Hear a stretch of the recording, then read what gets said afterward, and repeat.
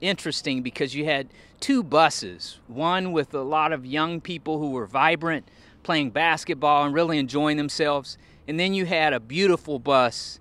Never seen anything like it. Tell us what today looks like. Hey man, it was good, man. So today was a part of the Stay Woke Florida rolling bus tour.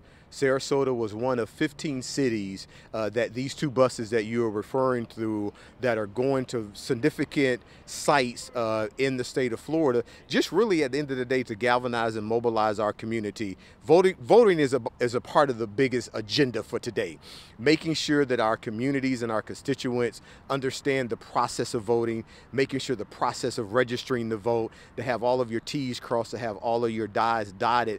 But what was significant about these buses, especially the one that was loaded with all the young people on it, that's really what it's about at the end of the day.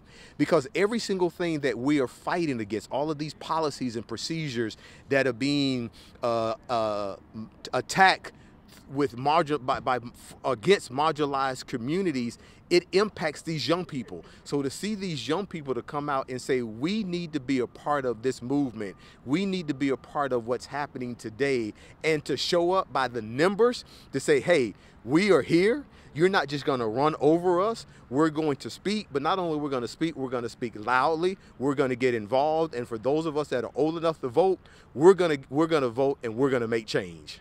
How beautiful was it to see a yard filled with people, all ages, all persuasions, all backgrounds, and at the end of the day, they were here to listen and learn?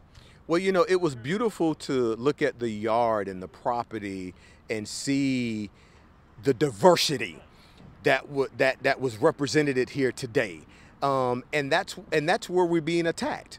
We're being attacked with our diversity, equity, and inclusion policies throughout the state of Florida. But we are diverse. At the end of the day, we are a diverse country. We are a diverse community. We are diverse people. And when you can see people of all colors, all persuasions, all backgrounds here representing the same thing, and say, hey, wait a minute.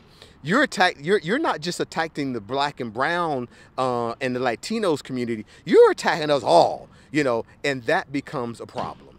In closing, what's next in terms of there's a lot of there's elections, there's just the ongoing pursuit, if you will, but what's next? What can we look forward to? What's next is us continuing to galvanize and mobilize our communities, because we got a lot of elections that are before us. So we just need to continue to beat the pavement and get the folks ready. Thank you, sir.